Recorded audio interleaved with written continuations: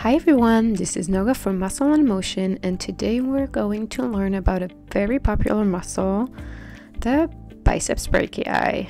So before we start with the origin, insertion, and actions, and how to strengthen it and how to stretch it, I want to show you first how I got here. I'm starting at the home screen, and I'm going to click the upper arm because obviously that's where it's at. If I want to remove a layer, that's possible. I can also rotate the skeleton. But it's a superficial muscle, so it's right here. I don't need to remove any layer. On the right, I can see the biceps, which also derives its name from its two heads. I can see it's originated in the scapula and it goes down to the radius, which means it's a biarticular muscle. It's going over two joints. So basically what it means is that it affects both the shoulder and the elbow joint, and we're going to see exactly how. So I'm starting right here. Here I can choose the entire muscle, the short head and the long head. So if I want to go into details, I'm going to start with the short head. Everything I can make bigger and smaller, but I'm just going to keep it a little smaller so it's easier to go through the options. So I can see that the short head is kind of the busier head, and it's doing a lot of actions. So let's start from the beginning.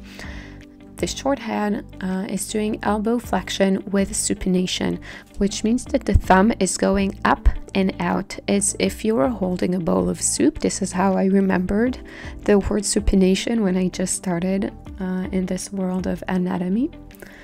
And then if I want to click right here, I can see how it acts during an exercise. So this is the way the biceps looks like when it contracts. It's performing forearm supination, we talked about it before.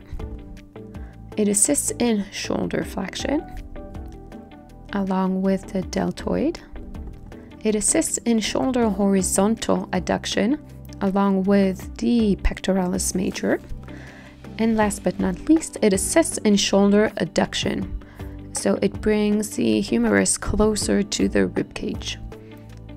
As you can see, the long head is not taking as much part in as many actions as the short one, but that's okay, we love you too.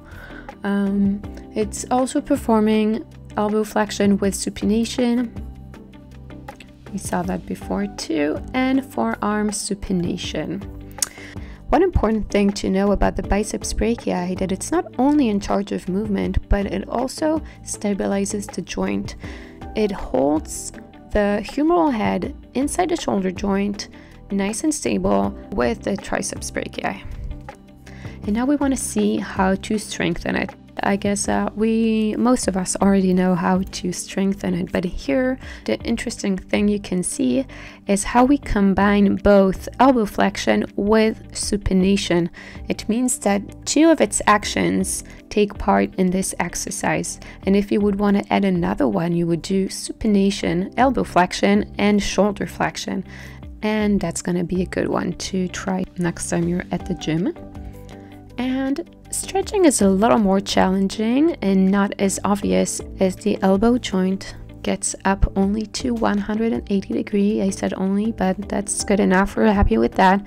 It just means that it's hard to stretch it as much as we would want to. So that's one option you have. Here you have more info if you want to read about it. And that's it. I can go back here and learn about a different muscle if I want to. Oh, and one more cool thing I forgot to tell you about, which is super efficient and comfortable to use. I'm going to exercises by model, and then I'm going to click, you know who, the one we talked about, the biceps brachii. Wait for it, it's coming. All the biceps exercises you can imagine and more, a nice amount of them for sure, and they're all here with different equipment. So yeah, I know I work for Muscle and Motion, but it's a really good platform for fitness professionals. 25% of our content is for free, which means you can, if you're not ready to sign up yet, that's okay. And if you're ready to join us and be a better trainer, we're waiting for you at musclemotion.com or Google Play or App Store. Also important to know that we saw all of that through the strength training app of Muscle in Motion. It exists in all of our apps, so also yoga, posture, and anatomy. It's available to you everywhere you go to, so you can just, scroll a little bit when you're at the gym, on the bus, or just a nerdy night with your friends if you're all into anatomy. So have a nice day. I hope you enjoyed it and you learned something new about the biceps brachii. We will see you on a different day. Bye guys.